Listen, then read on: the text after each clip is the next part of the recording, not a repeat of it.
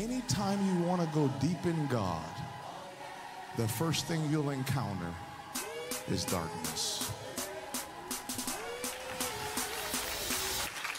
It's the face of your next level.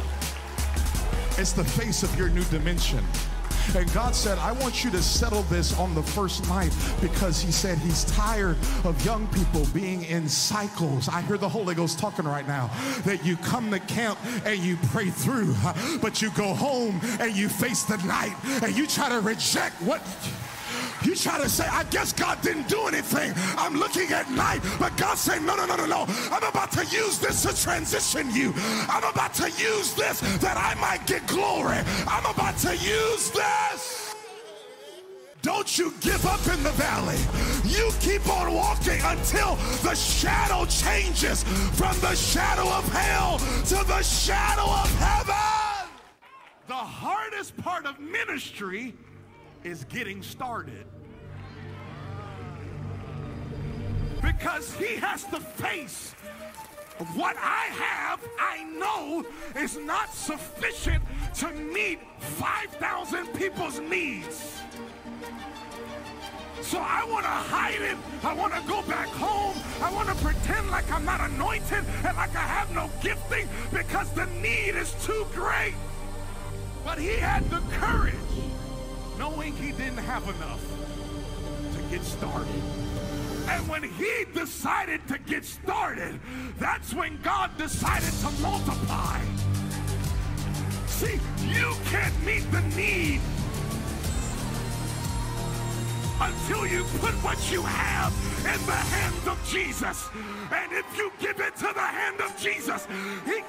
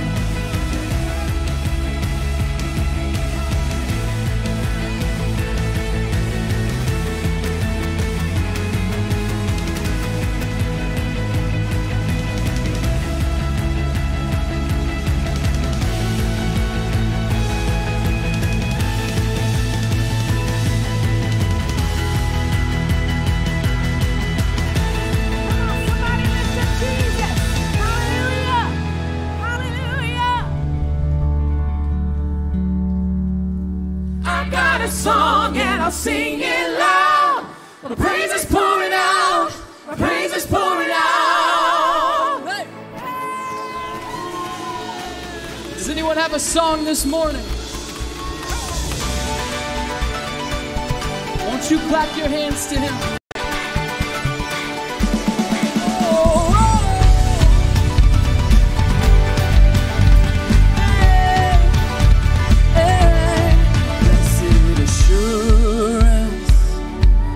Jesus is mine.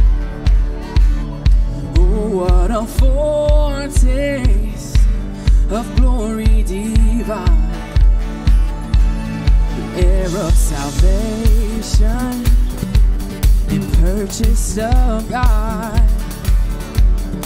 Born of His Spirit. Oh, I'm washed in His blood. Oh, and I can't stop singing.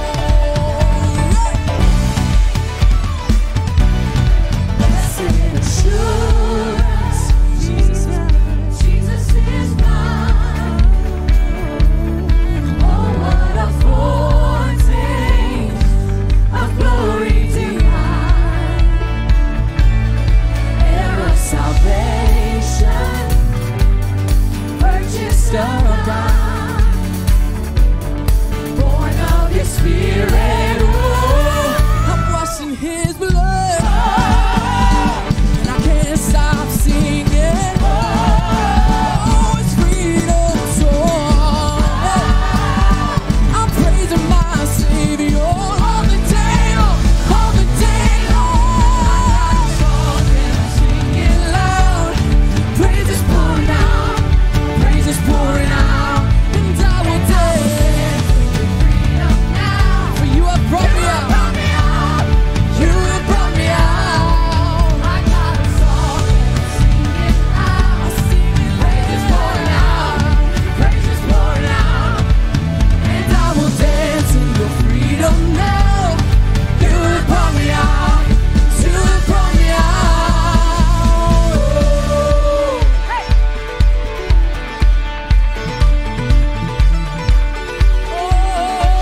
Did He heal you? Did He free you? Did He save you? And did He make you whole? And did He wash you? Did He transform you? Did He redeem you? And did He cleanse you? Yes. Did He victory? When He died for you? On Calvary? Did He give you peace? Did He give you hope? Did He fill you? We praise Him. We worship Him. We lift Him high. Going on. We lift the sound. We make it loud. If you got a song, and I'll sing it loud. Praise is pouring out. Praise is pouring out. And I will dance in your freedom now. You have brought me out. You have brought me out. I got a song and I'll sing it loud. Praise is pouring out. Praise is pouring out. And I will dance in your freedom now. You have brought me out. You have brought me out. Oh. Hey. Thank you for that freedom, God. You brought us out, Lord.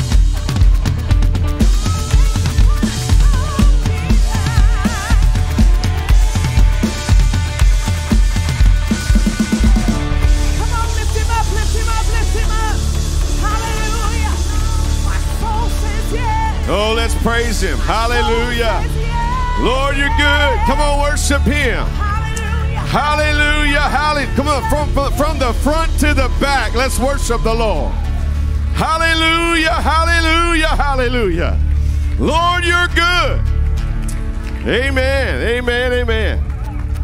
Amen. Welcome to Sunday morning today.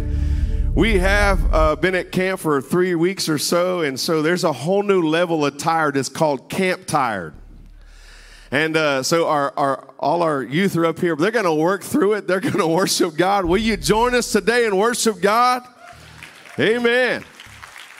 Amen. Let me tell you how you can give to the Lord. On your way out, there'll be some ushers at the door. And also you can go online to fpclakecharles.com/giving, and you can give there.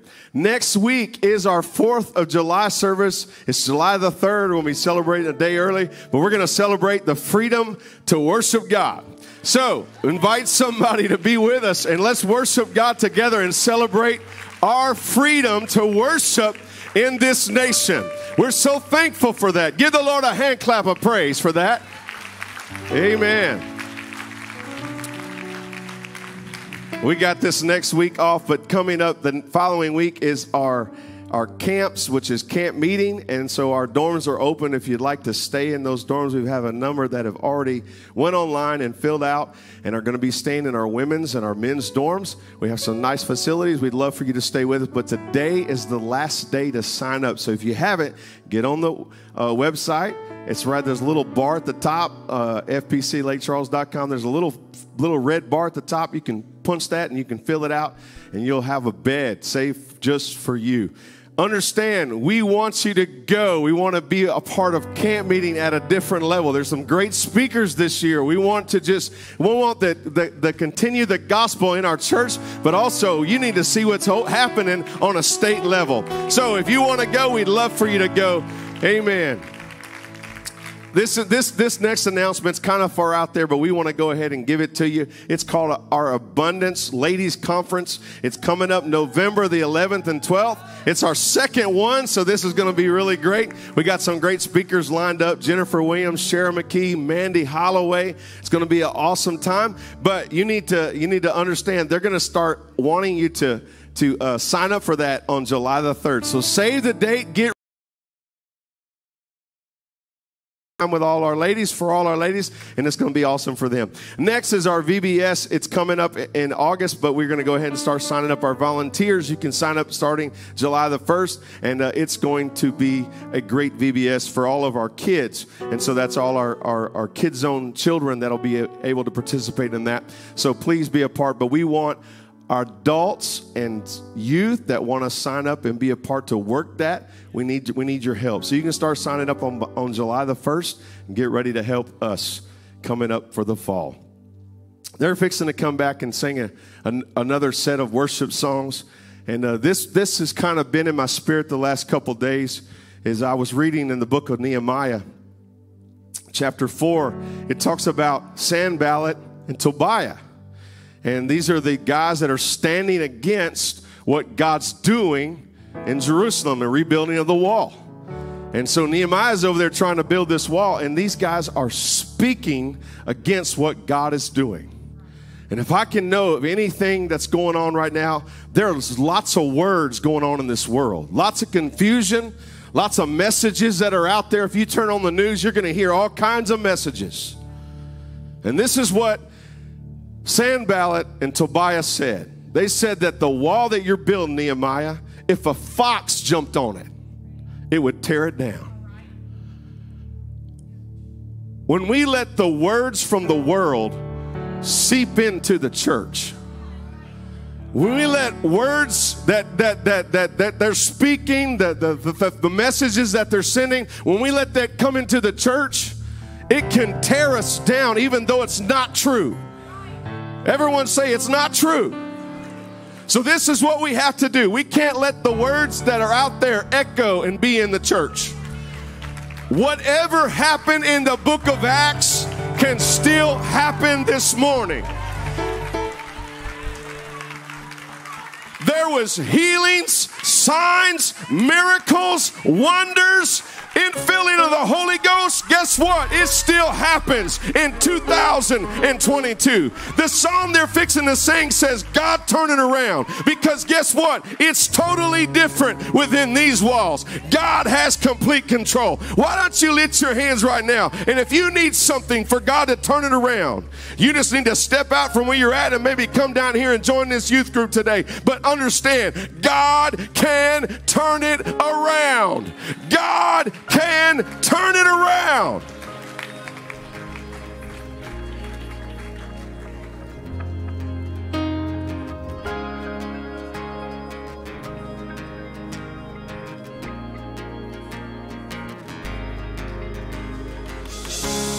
I'm praying, God, come and turn this thing around. God, turn it around. God, turn it around. God, turn it around. I'm calling on the name that changes everything. God, turn it around. God, turn it around. God, turn it around. 'Cause all of my hope is in the name of Jesus.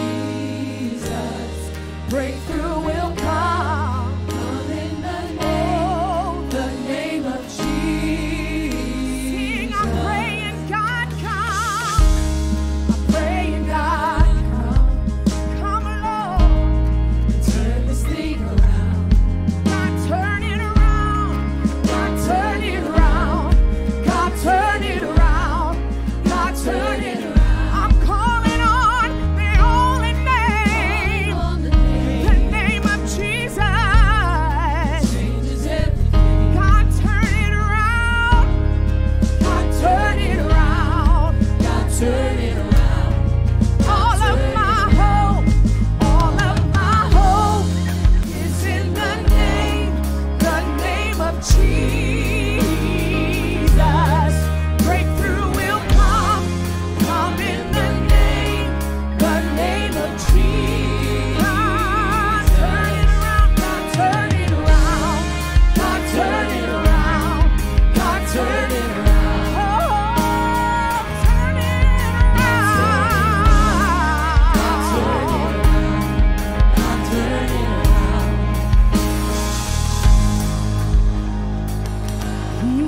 up to something.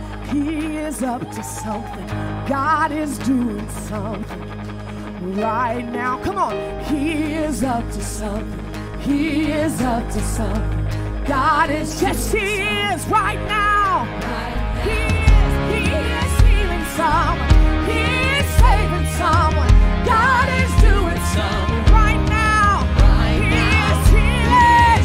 He is saving. God is doing. He is moving mountains. Oh, God is doing something right now. He's moving mountains. He's making a way. Yes, He is.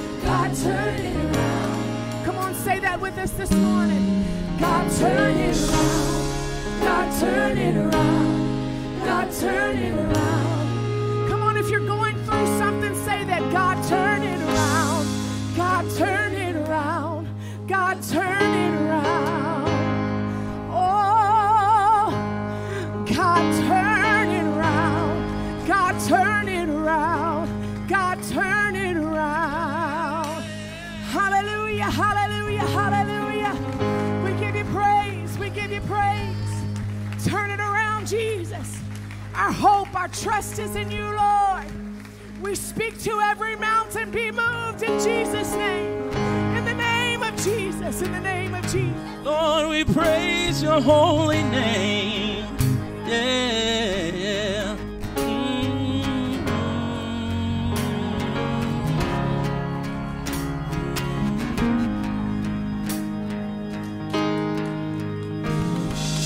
Why would I worry when giants come calling my name?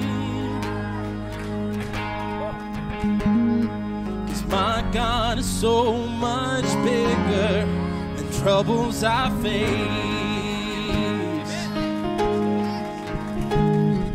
And why would I hunger for power or riches or fame? My God is so much better than all of these things. I won't be shaken. I won't be moved. My God is faithful. His promise is true.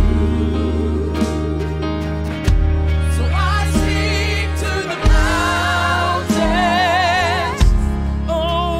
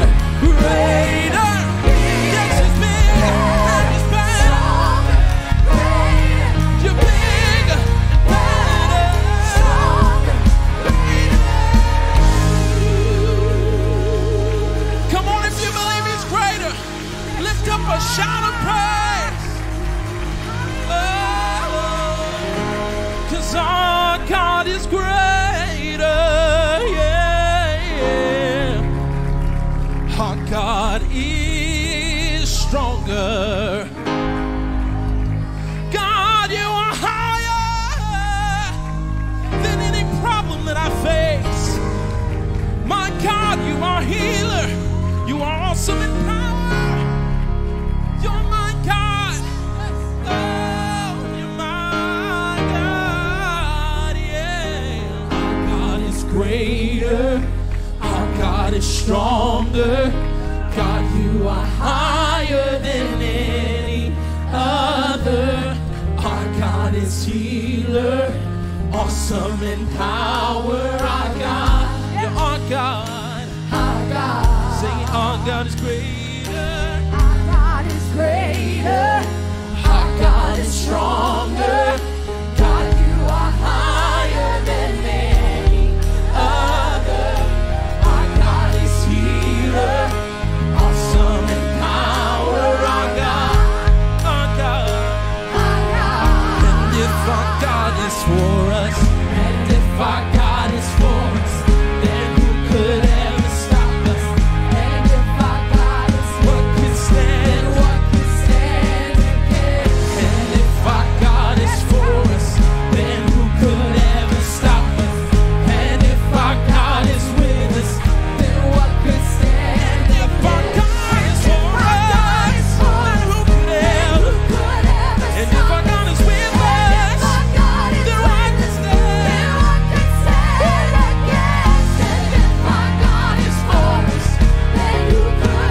No weapon will prosper. No sickness will win against. Nothing can stand against the power of our God. What can stand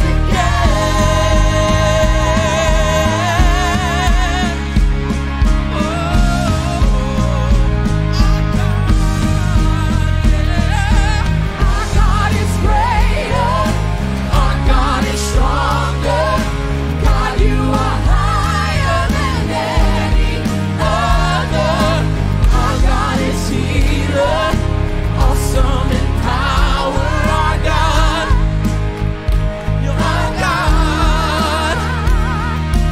Our God is greater. Our God is stronger. God, you are higher. You are higher than any other. Our God is healer, awesome in power. Our God,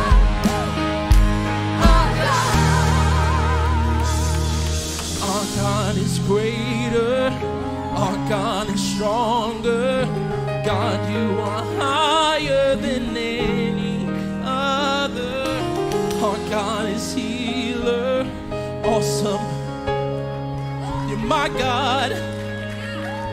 You're my God. Say, our God is greater. Our God is stronger. God, you are higher than any other. Our God is healer, awesome in power. Our God, our God. And if our God is for us, then who could ever Come on, stop believe what's being And said if right our now. God is with Believe us, it with your then whole what heart. could stand What could stand against? against? If our Because God is for on us, my side. then who could ever stop us?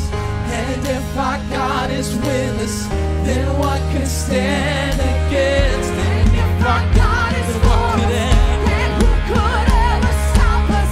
And if our God is with us, what could then stand? what could stand against? And if our God, then who could ever? And if our God, then what could stand? What could stand against? Nothing can stand against your word. Oh, what could stand?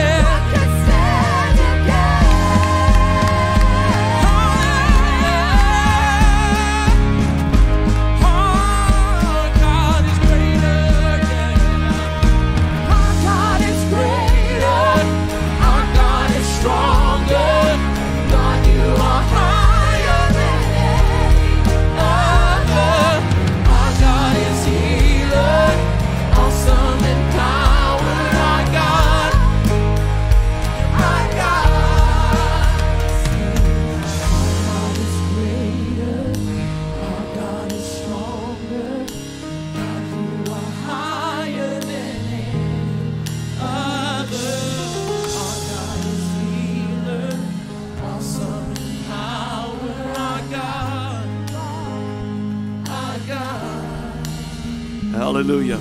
Can you make it personal right now? My God is greater. My God is stronger. Hallelujah. Lift up your incense. Lift up your worship. Lift up your praise. Hallelujah. I set my heart to worship you. I make it a priority. I cast my eyes upon you. I put my heart heavenward. Hallelujah. Come on, prioritize your worship right now. Make it about Him. Pull it out of this world. Don't worship your worry. Don't worship your dread. Don't worship the things that you can't control. Worship Jesus right now with me, can you? Your name, Jesus, is above every name, every health report. It's above the shape of the economy. It's above the moment I'm standing in right now. I lift up the name of Jesus. I lift Him up above the trial and the tribulation of my heart. I worship the name of Jesus. I declare the name of Jesus. Hallelujah, hallelujah.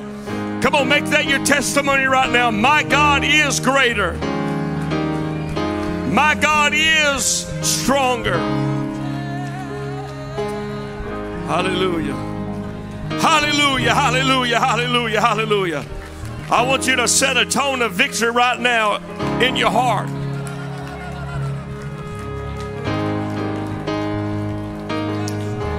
Thank you, Jesus. Thank you, Jesus. Thank you, Jesus.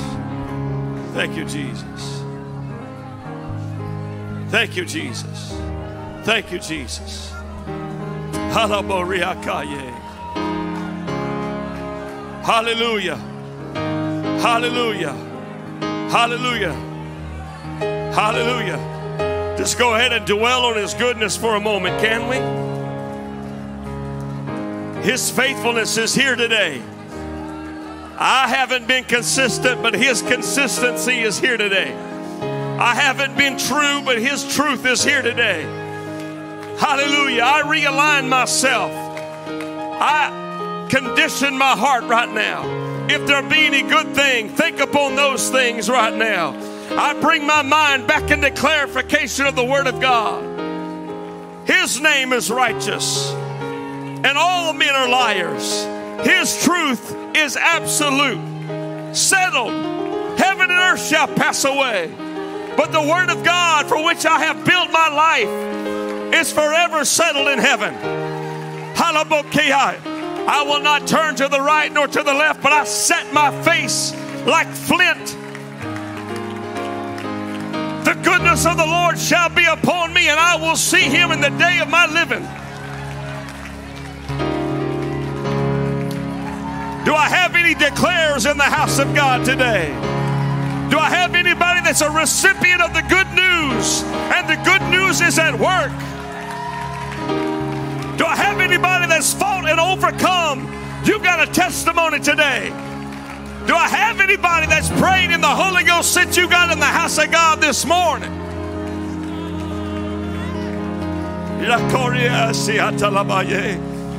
I shall not be moved. Did He not say in His word, I will plant you like trees by the river? Amen. Say, we have a source.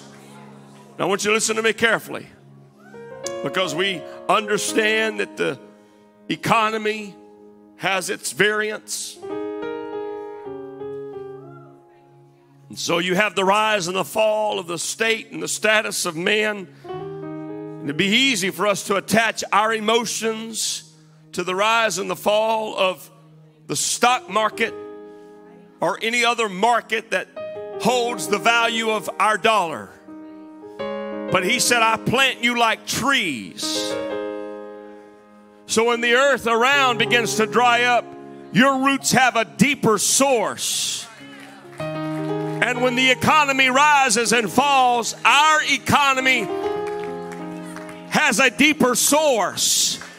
He will bless us to bear fruit even when others are not fruitful. So tell your neighbor, say, I will be blessed. Now, how many of you know that it's not enough just to say it, But a testament of that faith is a praise. Amen.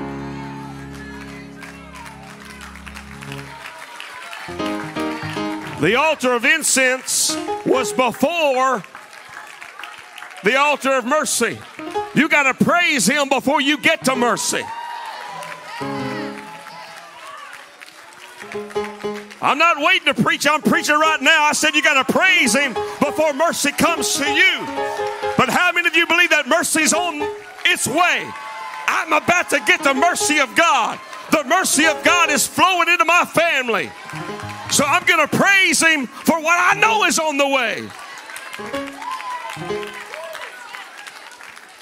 Amen. All right. Acts chapter 10. Get your Bibles. Stop it. Whoever's on that keyboard. That's got to be Clayton. That's a Clayton keyboard. Nope. Ooh, come on, Spence. Done taken over. Baby Clayton. That's what Faith said. I'm not labeling you, baby. That's the last time that's going to be spoken. You're your own man, Spence. He's an intern with us. Aren't we glad he's with us for a couple months? Amen. I don't think it's right as a nation to celebrate our independence on the 4th of July without also recognizing that our nation has a terrible past that we overcame in regards to slavery. And I celebrate this month as it relates to the freedom of all Americans. All Americans. And you say, Pastor, is that biblical? John, in his great description of the everlasting, said, I saw people of every tribe and tongue and language. So yes, it's biblical. We celebrate this week a tremendous victory regarding Roe versus Wade being overturned since 1973.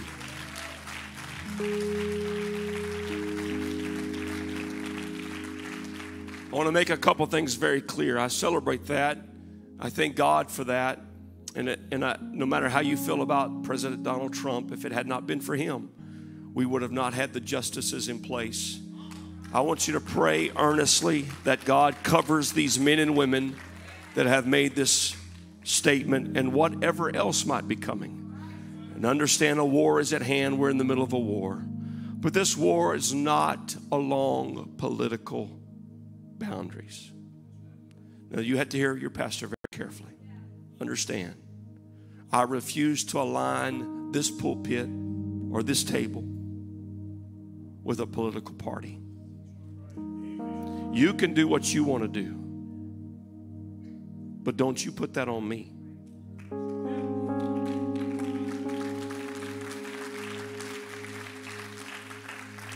Slap on your bumper sticker, on your car, any bumper sticker you want. But here's my problem today, right? This has been changed and altered so that it goes back to state and state government, which is the way it should always be, which is the way I feel like all of our government should be run. Because on the state level, we as a people have much greater voice. And that's the way government should be run. But the changing of this law will not change the number of abortions in many cases. Those that are financially able will only go across a state line. This leaves a lot of people now to travel and do the same act. I'm not bringing you down. I want to show you something that's very important. A lot of people will get in the pulpit today, a lot of preachers, and will hoot and rally the troops. But you hear your pastor. The Word of God makes it clear as to God's approach to abortion. He said, flee fornication. When did the church quit preaching against sin and start aligning itself with political viewpoints?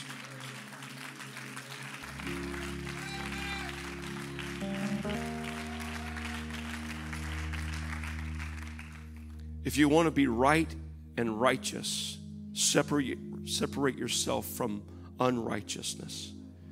Now, I can say that and preach that with love, and I do. I want our young people to know, whatever you have to do, fight temptation with all your heart. With all your heart.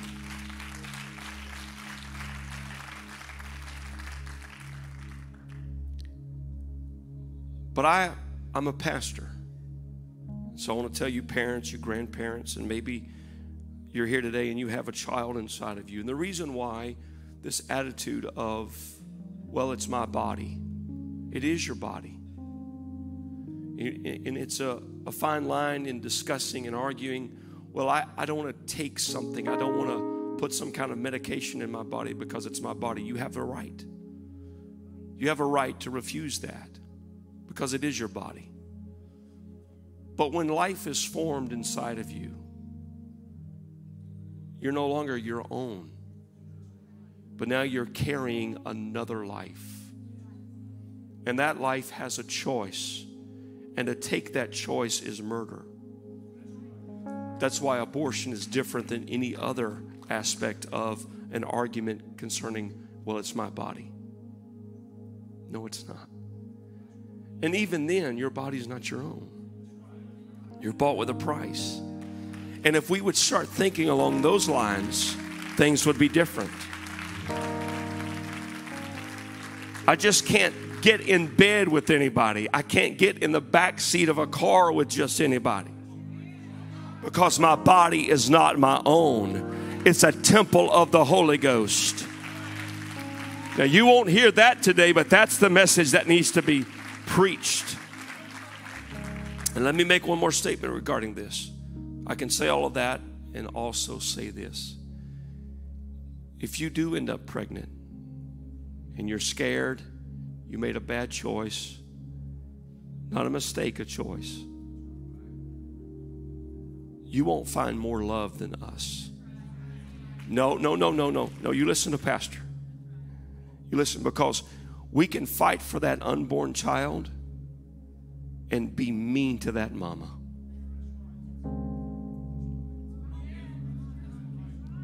Okay?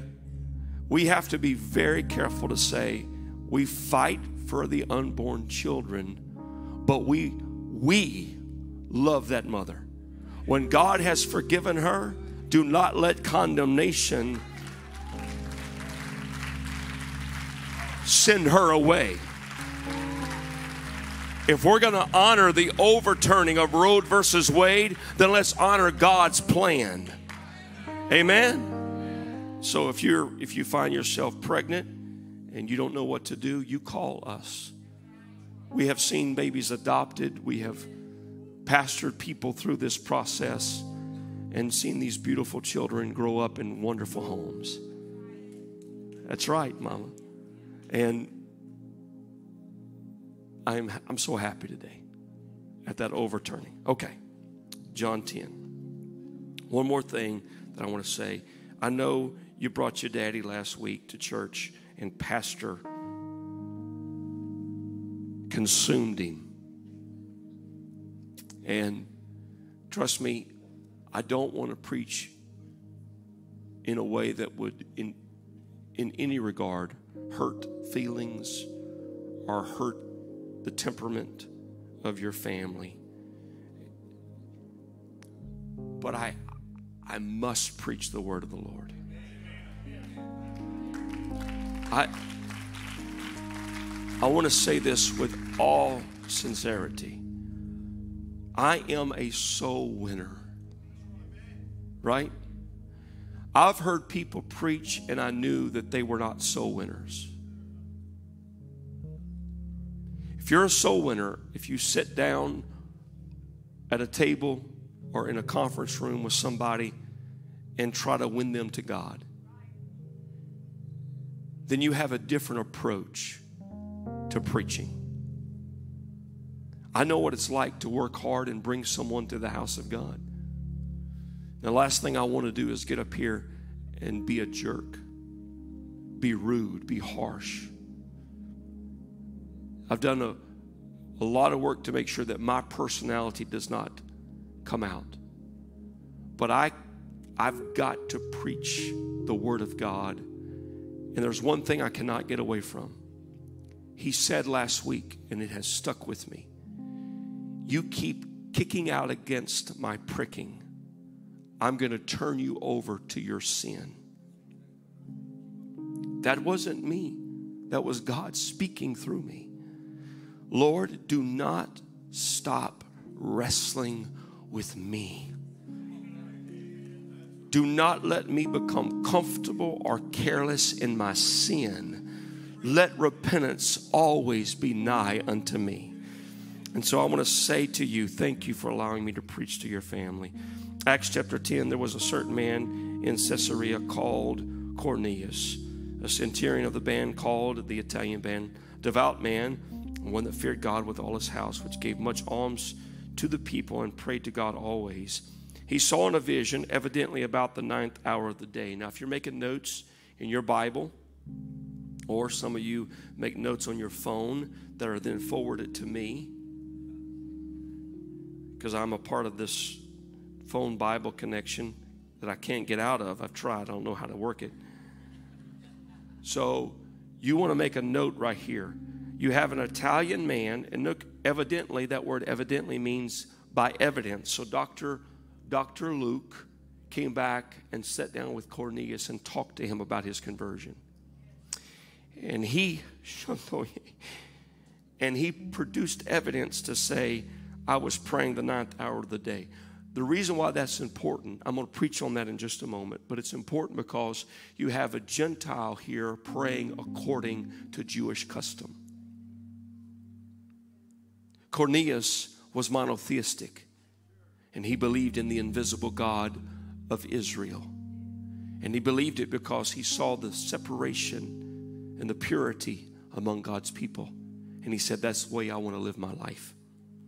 And so he was praying according to Luke, the 9th hour of the day, and the angel of God came to him and said unto him, Cornelius. When he looked on him, he was afraid and said, what is it, Lord? And he said unto him, thy prayers and thine alms are come up for a memorial before God. And now send men to Joppa and call for one Simon, whose surname is Peter. He lodgeth with one Simon, a tanner, whose house is by the seaside. He shall tell thee what thou oughtest to do. When the angel which spake unto Cornelius was departed, he called 2 of his household servants and a devout soldier of them that waited on him continually. And when he had declared all things to them, all these things unto them, he sent them to Joppa. God, I can't wait to preach this sermon. On the morrow, as they went on their journey and drew nigh unto the city, Peter went up upon the housetop to pray about the 6th hour. And he became very hungry and would have eaten, but while he made ready, he fell into a trance and saw heaven open and a certain vessel descending unto him. And it had been a great sheet knit on the 4 corners and let down to the earth, wherein were all manner of 4-footed beasts of the earth and wild hogs, creeping things, crawfish, and fowl of the air, chickens, ducks. For this was the first pig in the blanket right here mentioned in Scripture. It's a dad joke, Nick. Look at you. I see your attitude. Looking over at your buddy Kyle, trying to get it. Go ahead and look at him. You know, you want to look at him. And there came a voice to him, rise, Peter, kill and eat. I've seen this on a bumper sticker on a few redneck trucks right here. Rise, Peter, kill and eat.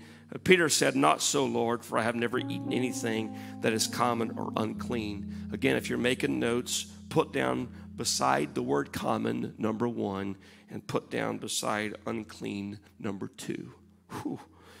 And the voice spake unto him again the 2nd time, what God hath cleansed, that called not thou uncommon.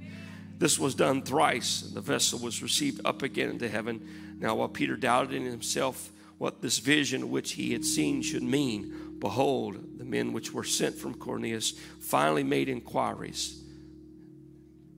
They came. They had been coming, watch, all night long. And called and asked whether Simon, which was surnamed Peter, were lodged there. While Peter thought on the vision, the Spirit said unto him, Behold, these 3 men seek thee. Arise, therefore, and get thee down, and go with them, doubting nothing, for I have sent them. Then Peter went down to the men which were sent unto him from Cornelius, and said, Behold, I am he whom ye seek. What is the cause whereof or wherefore ye are come? And they said, Cornelius, the centurion, a just man, and one that feareth God, and of good report among all the nations of the Jews, was warned from God by a holy angel to send for thee into his house and to hear words of thee. Then called he them in, underline that, and write on the side, No, no, and lodged them. And on the morrow Peter went away with them, and certain brethren from Joppa accompanied him. Father, I declare your word to be above everything in this room. Right now we consecrate ourselves unto you. We ask, God, that you pull our hearing out from among the world. And God, let my speech right now, let it be saturated by the Spirit. I pray this in Jesus' name. And everyone say amen. Amen. You may be seated. Most of you have in your driveway what we would probably categorize as a common vehicle. It's a grocery getter. Soccer practice. It's the one that's got the bumper sticker on the backside that says baby on board. Never understood that, right? I'm going to drive differently because there's a baby on board. There's a life driving the car, I'm assuming, so I'm going to drive safely no matter what. These common vehicles are in all of our driveways. We use them every day. We count on them. We depend on them.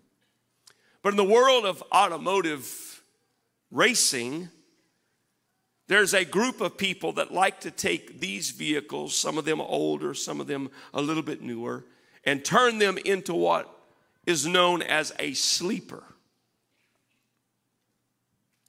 A sleeper is a vehicle that looks like the grocery getter on the outside.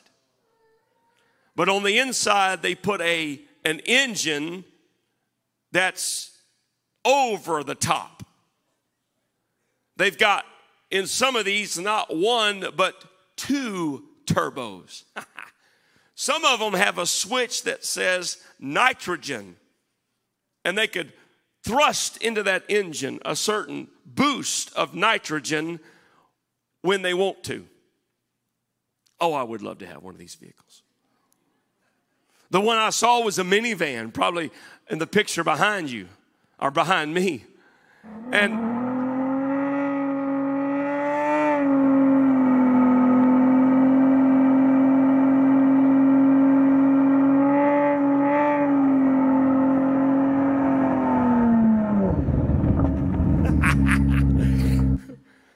wow, isn't that great? That's over 1,000 horsepower. Who doesn't want that minivan in your driveway right now?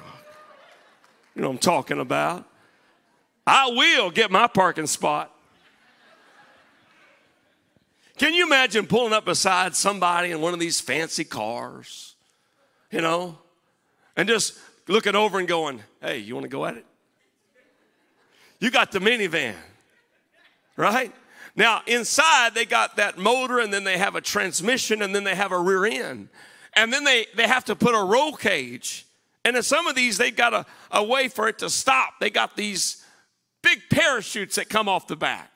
I would love to do that. Now, right now, down 171, if you're coming from Moss Bluff, they've got what we would call roadblocks to keep you from going fast. It feels like they put in these bumpers. It's just the road falling apart and the taxpayer money just going somewhere else. You know I'm preaching right now. Come on, somebody in government, do something about that. A sleeper. Now, I may look like a middle-aged man with a hairline drifting. I may have a little bump in the middle. Who's laughing right there? Right? I may look like that I'm a common person. but there's something inside of me that's very uncommon. You may look like a stay-at-home mom, but if you have a prayer life, a devotion to the Word, a commitment to fasting, then there's something uncommon about you. You may look like a 7th grader going into the 8th grade. You may look like every other person in your school, but if you got the power of the name of Jesus truly understood in your life, it may look like you're just another business owner going through a recession. It may look like you're just another grandma shopping for your babies. But let me tell you something. If greater is he that is in you, is really in you, if you know how to invoke the name of Jesus, if you know how to walk in the prophetic, if you know how to call things that are not as though they were, I need somebody today that knows what it is to be uncommon, to rise up right now and give him praise.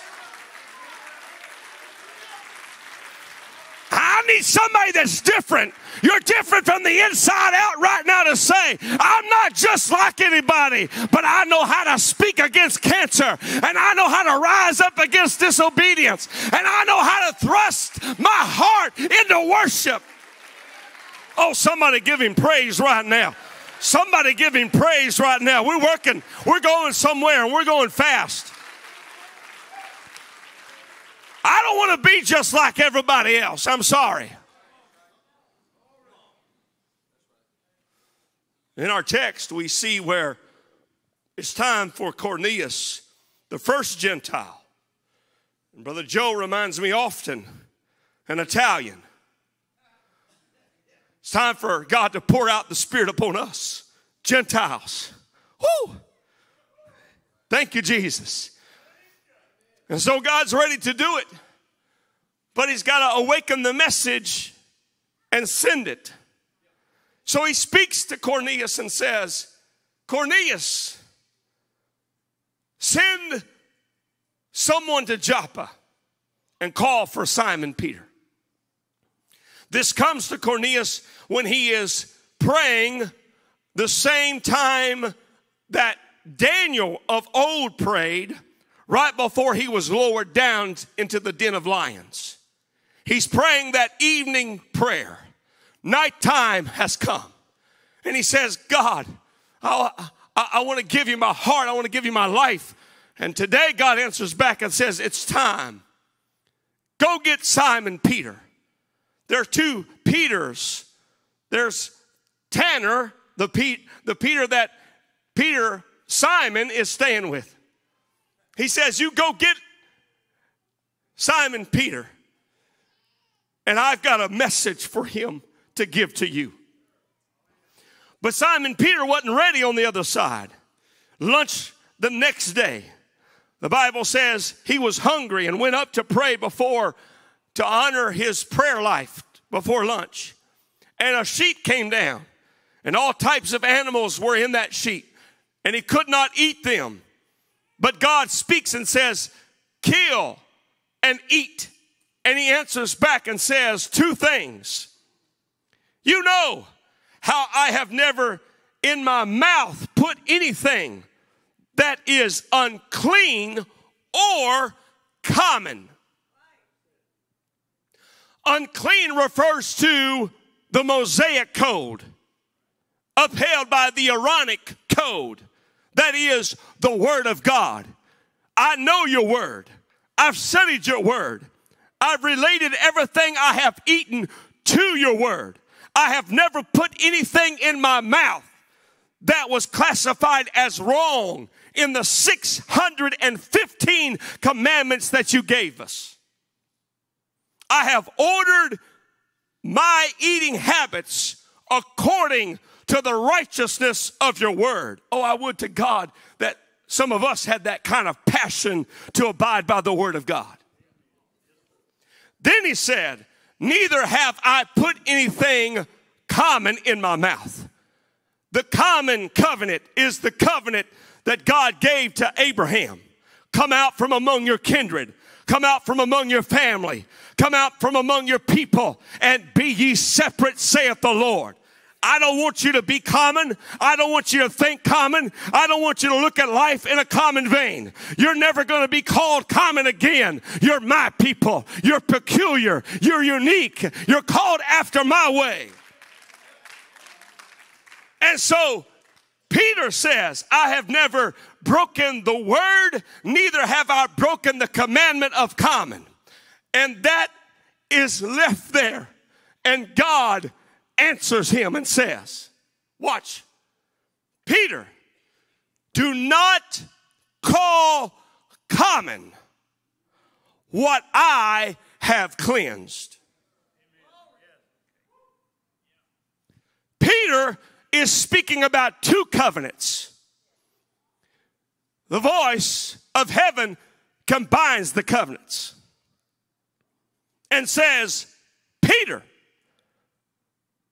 a different approach is at hand. Don't you remember, Peter? I died on the cross. And in my testament before I died, I gave witness. He that believeth on me, as the scripture hath said, out of his belly shall flow rivers of living water. Now watch, because God's about to do something in this house this morning. Here's what he said. Peter, it's changed in this regard. I gave you my name, and I gave you my identity, and I gave you my process. In the Old Testament, you had the word and you had faith, but now you've got my name and obedience unto my name. If you believe, I will do the miraculous. It's that simple, Peter. It is a difference now, Peter, between you trying to live according to a specific standard and me giving you power and uncommon authority to live a life that you can't live by yourself. Peter, do not call common what I have cleansed. Now, let me ask you a question that really stuck with me for a while. We know that God is preparing Peter to go see Cornelius, right? And has Cornelius obeyed the gospel yet? No. But look at what God is saying here in this verse. What he's speaking is past tense. Do not call common what I have cleansed. The work has already begun. The cleansing has already begun. So I began to pray and seek God about this passage passionately. Understand, I have spent the last 4 or 5 weeks ever since Pentecost in one vein, the book of Acts.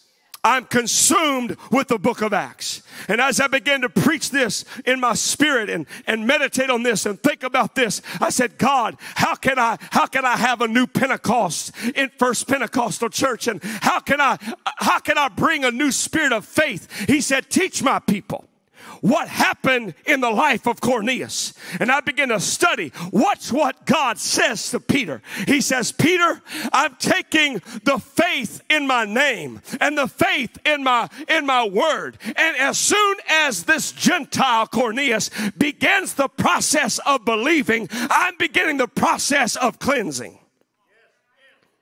From Caesarea to Joppa was 15 miles. Cornelius receives the message of the Lord to go get Peter in the evening prayer. The sun was setting, and he brought in 2 of his servants, and he brought in his chief bodyguard. And he said, I know it's 15 miles, and I know you got to go all night, but I just received a word from God that I cannot ignore.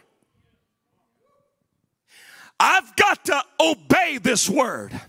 I'm bringing my family together. I'm bringing all of my servants together. I'm bringing anybody that loves me to my house. And we're going to wait right here. And all night long, I want you to run to the banks of Joppa. You're going to go until you find a Peter. And when you find him, you don't come back without him. The moment that Cornelius sent those men to get Peter, the miracle of salvation to his household began. God spoke to me and said, teach my people that when they believe, the miracle begins.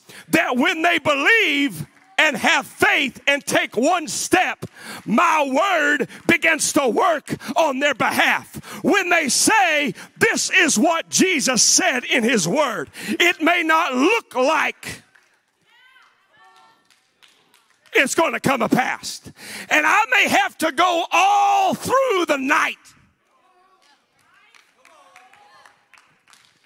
I may have to take this word and I may have to run in the middle of the dark. I may have to go mile after mile. I might get weary. I might get tired. I might get exhausted. I might be traveling through some rough terrain. But I got a word. And when I get a word, I know that if I will hold to the word, the miracle begins when I took the first step. And if I'll keep running, if I'll keep pressing, if I'll keep moving, Pentecost will come my way. But I'm not going to stop until I get to where I got to go. And I come to tell somebody, if you'll have faith in God, if he said you're healed, you've got to take a step. You've got to begin to believe. My body's going to get better. My body's... If he said salvation is coming, you got to believe somebody in my family is about to talk in tongues. Somebody in my family is about to get baptized. If he said you're going to be blessed, you might be poor for another day or two, but you got to run through the night. Do I have anybody right now that'll say with Pastor, I want to believe right now in 100 soul revival. I want to see God do.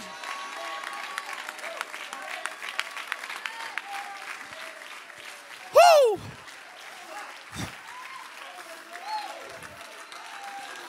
Oh, Cornelius' household was not saved yet. Listen. Cornelius' household was not saved yet. But you hear your pastor.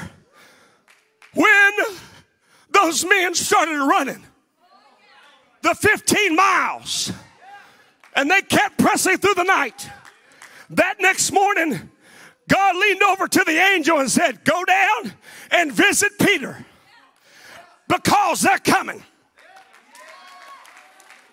And I come to preach to somebody. The Lord's going to testify to the angel. Go ahead. Start talking to that person to bless my people. Start opening that door. Start.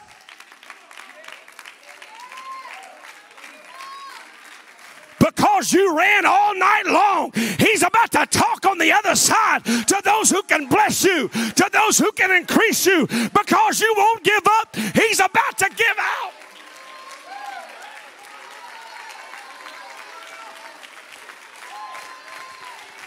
Hallelujah, hallelujah.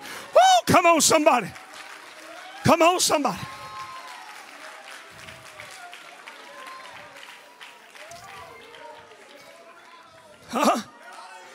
You may have to go through the treatment. You may have to go through the treatment at MD Anderson. But the moment you said, I will stand on the name of Jesus, being stronger than any other disease or name that could come into my life. When you made that statement, God said, okay, go ahead and begin to pour out the blessing. It doesn't feel like it's coming because you're running all night long, but God has already testified to Peter, they're coming. You got to get, my God, I feel the Holy Ghost. Somebody reach up and get the word right now. It is past tense. You haven't received the Holy Ghost yet, but he said you're going to get it. He testified you're going to get it.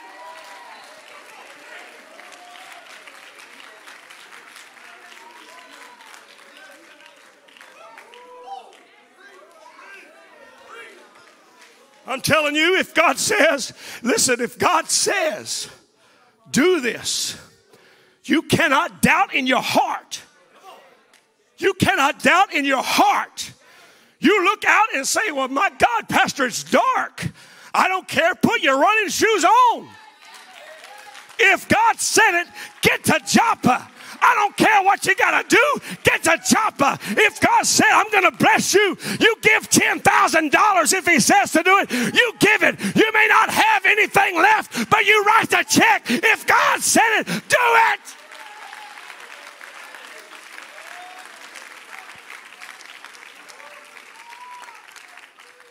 Obedience in the word. The moment you obey, he begins the miraculous. Come on, somebody. The moment you began, you got to circle that verse in your heart. You got to circle that attitude in your spirit. You got to say, I will not be moved. I will not be denied. I'll not be talked out of this blessing. I don't care right now. I've been praying for God to bless me with a car. I don't care if the stock market crashes and every car is overpriced. God's about to pull up into my driveway with a vehicle. I will be blessed. But what I need somebody to do is say, that word is for me, and step out and say, I'm about to take a 15-mile journey. My God, I feel like preaching.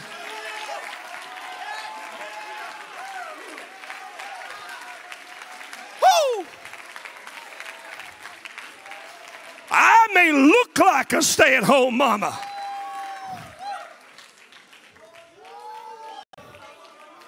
but there's nothing common about me. Come on, somebody. I'll never forget one of my favorite passages in Scripture is this complicated interaction between Jesus and his mama at the wedding in John. Yeah. They're running out of wine. And somehow Jesus ends up in the back room with his mama and all the servants. And his mama says, Jesus, they have no wine. And Jesus says, Mama, that's got nothing to do with me. I'm on a prophetic journey. I have tied to my life the words that go back 7 to 2,000 years. I am formed and framed before the beginning of time to answer God's call of grace. And mama says, I don't care. Now, only mama could do that, right? Then look at what mama does. She turns to all those, she doesn't say another thing to Jesus. She turns to all those servants. And she goes to and puts her hand on the door. And she opens the door. And she's about to close it. And she looks at all those servants and says, whatever he says, obey it. And I feel that spirit here today. I'm opening the door and I'm telling all of y'all, whatever he says, he's about to turn some water into wine. He's about to bring some joy into somebody's life. He's about to change some circumstances in a generational capacity. He's about to open up the windows of heaven and bless you in a way that you never knew. But I want to tell you, whatever he said in his word, whatever he said, obey it to the hilt. Obey it with all of your strength. When did he turn the water to wine? I don't know, but I know when it started. I don't know at what point water turned to wine, but I know when the miracle started. When his mama said, obey the word.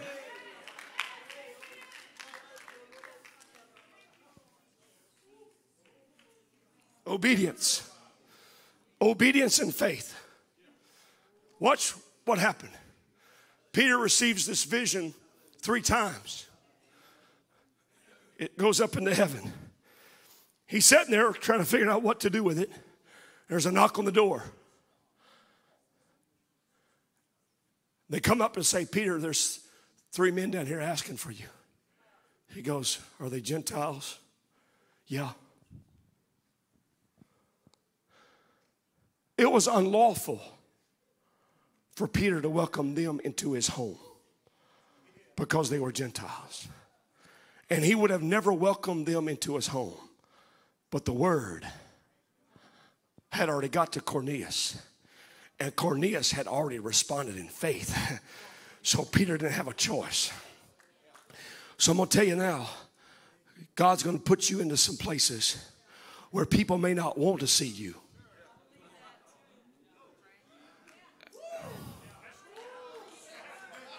People are going to say, I don't know why you're here, but I got a feeling you're here because I can't sleep at night.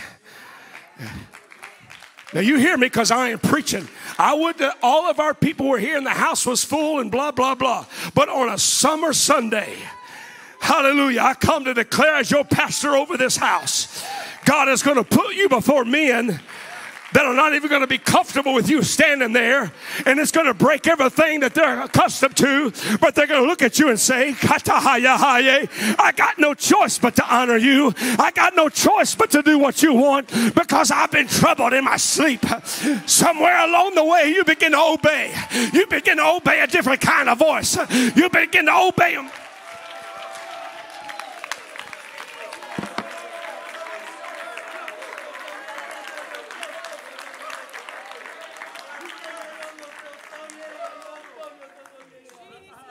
It's possible. It's possible. Can I just preach crazy faith right now? It's possible that you can't get into the plant because as a company, someone else has got it sold up. Someone's brother-in-law is always getting that contract. Can I preach crazy faith today? But it's time for that mess to be over. They're going to have to let you in.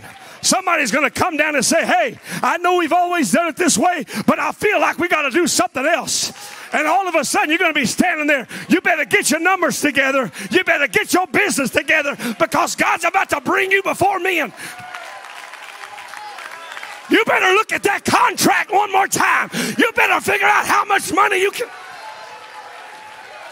God have mercy. Come on, somebody, you ought to be standing and clapping your hands right now. What are you sitting down on the man of God for today? You ought to be praising him for the blessing he's about to bring in the altar.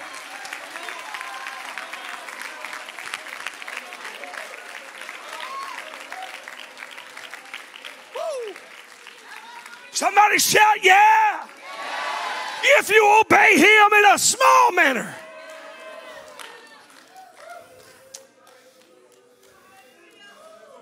The Bible says that Peter comes all the way back down to the household of Cornelius.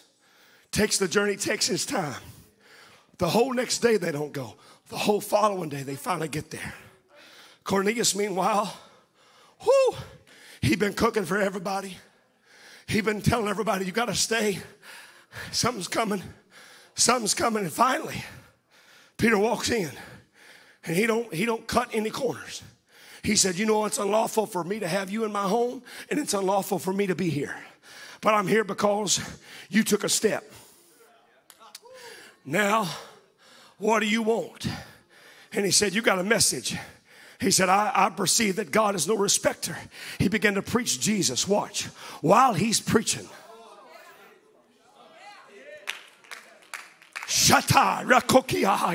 He didn't even talk to them about the Holy Ghost. While he's preaching, the Holy Ghost fell. They didn't know anything about the Holy Ghost. They weren't coached on how to get the Holy Ghost. And this is what started this whole process. I said, God, I want to preach on some Sundays where I ain't got to beg a sinner to get to the altar, where I don't have to coach somebody into how to get the Holy Ghost. I want you to feel them when they're in the back. I want them trying to get out the back door, talking in tongues. I want you to bless them with the Holy Ghost.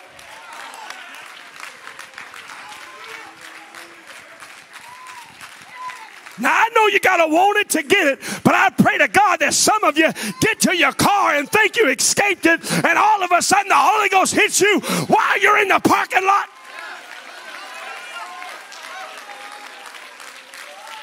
It's time for this church to have some miracles, some powerful, God-changing miracles. But I need somebody that'll step out and say, my family, my household. Stand with me today. Stand with me. Woo. They've been fishing all night. No, they weren't catfishing. They've been fishing all night. And Jesus comes and says to them, hey guys, why don't y'all throw out, cast out a little bit and just throw out. Peter said, Lord, we fished all night long. Nevertheless, at thy word. So here's my altar call. I know you've been up here praying. I know you've been up here seeking him. I know he didn't do it. Nevertheless.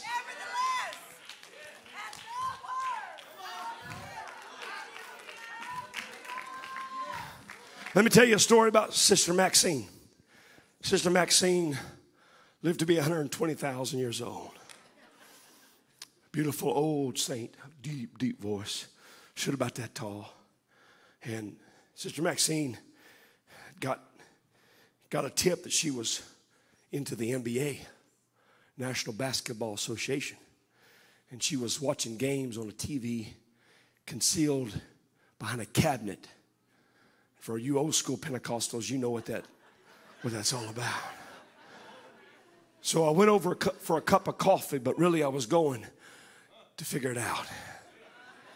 We're sitting there and I said, Maxine, tell me something. Yeah, Pastor. Who's going to win the NBA final? Oh, God. She said, Pastor, I open it up on Thursday nights, watch both games, close it, read my Bible, pray, and then go to bed. I said, Maxine, it's beautiful. I think it's wonderful. She asked me that same visit. She said, Pastor, this is why she'd ask me, I want to go home. I'm tired of being here on this earth. Why won't God take me home? We had the same thing with Moki. You remember Moki? Many of you don't remember Moki because she wasn't in attendance for a number of years. She was in a nursing home. But one day she told her children, here's my Bible, you can have it, and cancel her newspaper. She was done with living. And so they called me and I went up there. I said, Moki, you got to get your paper back, and I brought your Bible back to you. What are you doing? She said, I'm ready to go home. You don't have an opportunity to make that decision. God chooses. Why am I here? I'll tell you why, Maxine. Because when you pray for your pastor, while you're laying in bed, 89 years of word in your spirit. When you say, in the name of Jesus, I pray for whatever spiritual warfare might be ongoing in my pastor's life. I pray you'd give him peace and power. I said, you might look like just another lady laying in a bed up in this nursing home, but that ain't you, Moki. And you may be just here on this earth in your own sense to eat a tomato every once in a while. But when you call upon the name of Jesus on behalf of FPC, or when you send out angels to visit your children and your grandchildren, you're an uncommon person. So you may be just another Gentile according to the world standard. And it may look like everything's going to be the same for the next 25 years.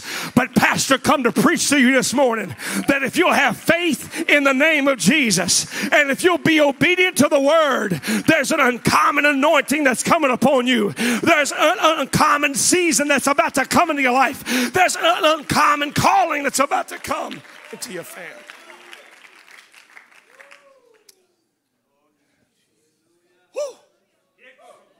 So, who's ready? What has the Lord said to you while you've heard your pastor preach? Maybe for some of you, he said, look, this sin, it's enough. Entering into a 6-month covenant with him. Listen, we know that the prophets of old, we know that they struggled with sin just like we did. And yet, did he not say, I put a covenant that I will not put my eyes toward anything that would be unfit? Right? What if you said today, I make a covenant I make a covenant not asking for God to keep me from danger, but I'm believing this covenant is God releasing me to be blessed. Right? If you'll make that kind of covenant, I want you to step out and come. If you're of the household of Cornelius, I want you to step out and come. What impossible thing looms like a mountain before you? Is it a loved one that you desperately would love to see move? Huh? What impossible thing lingers out there? Some financial restriction that's got you in this cycle. Can he deliver from years of addiction? Yes, he can. How long was that? You said it in the 25 years. So two or three Sundays ago, I was going to preach on a sermon that I still haven't preached yet. And God just hit this place. And at the very end, you remember how I talked about addiction, right? On that morning, she was delivered from a 25-year addiction.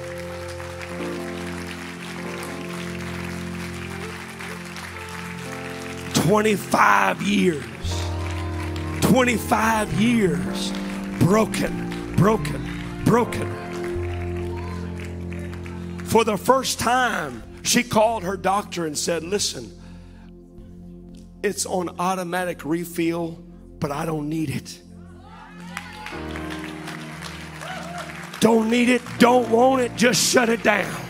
Don't need it sitting in the cabinet somewhere waiting for me." Do you feel what I feel? I feel good news just rippling through this house. I feel victory just rippling through this house. Look at you stepping out in obedience. Woo! Look at you saying, I'm ready to run 15 miles all night long. Come on, somebody. Throw your hands up right now and begin to declare, he's coming with healing. He's coming with blessings. He's coming with grace. He's coming to my family. He's coming to my children. Lift your hands and bless him right now.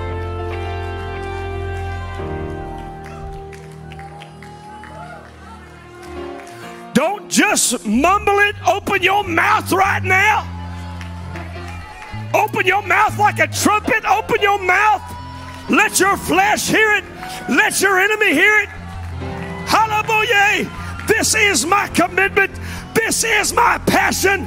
This is how I want to live. I will be blessed. I will be increased. I will be magnified in God's kingdom. Woo! Come on, high five somebody right there. Just high five somebody right there. I want you to rejoice with them right now. I want you to declare over their life right now. Your kingdom come, the earth is shaking, chains are breaking as your kingdom comes. Let your kingdom come on, get your passion back right here. Get your passion to pray. Get your passion to pray back right here. Get your passion to war back right here. Your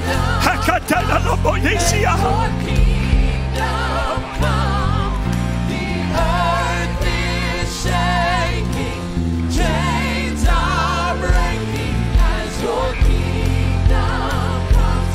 Let your kingdom. Oh, it's Holy Ghost time. It's Holy Ghost time. Hallelujah. Believer, pray in the Holy Ghost right now. Believer, pray in the Holy Ghost right now.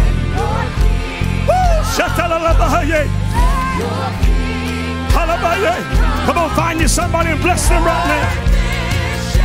Find you somebody and bless them right now.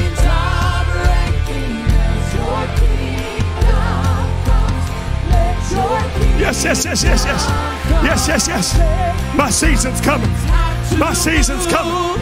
My hour's coming. He's about to bless. God, we declare your kingdom is here.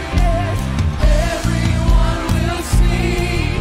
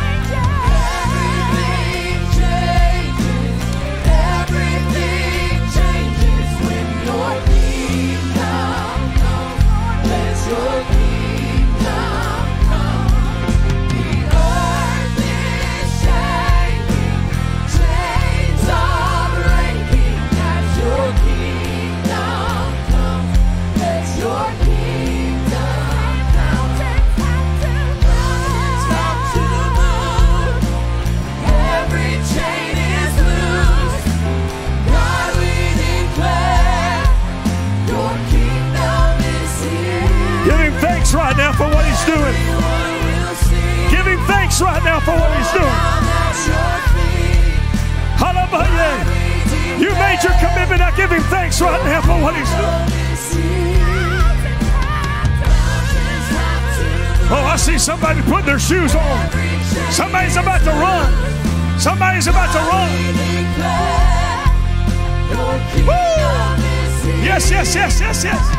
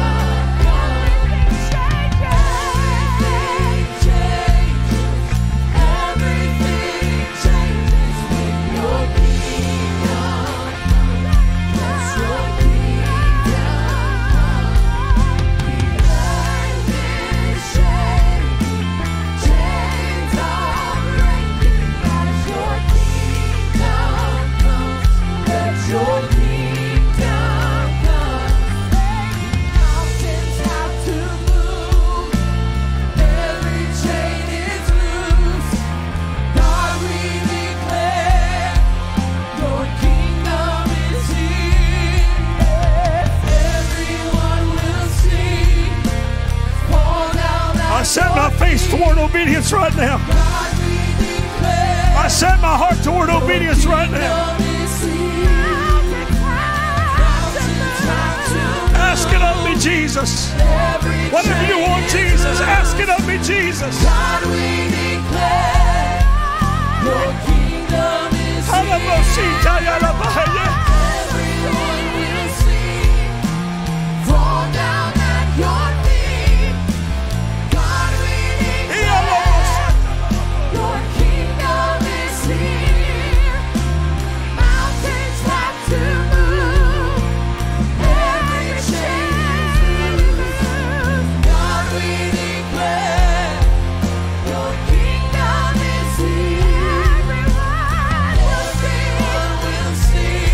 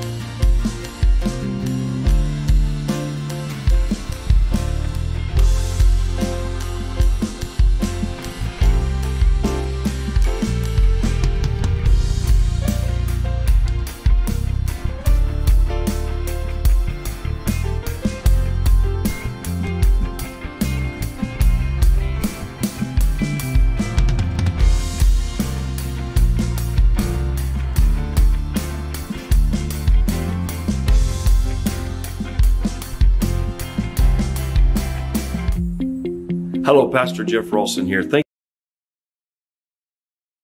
Pray the blessings of God upon you this week as you continue to strengthen yourself in Him. And as you continue in His blessings, I pray that you'd remember First Pentecostal Church. Bless us with your finances. Bless us with your prayer. Combine with us, link with us, partnership with us as we do our best to get the gospel out to the whole world. I pray again that God will bless you this week. Thank you for joining us.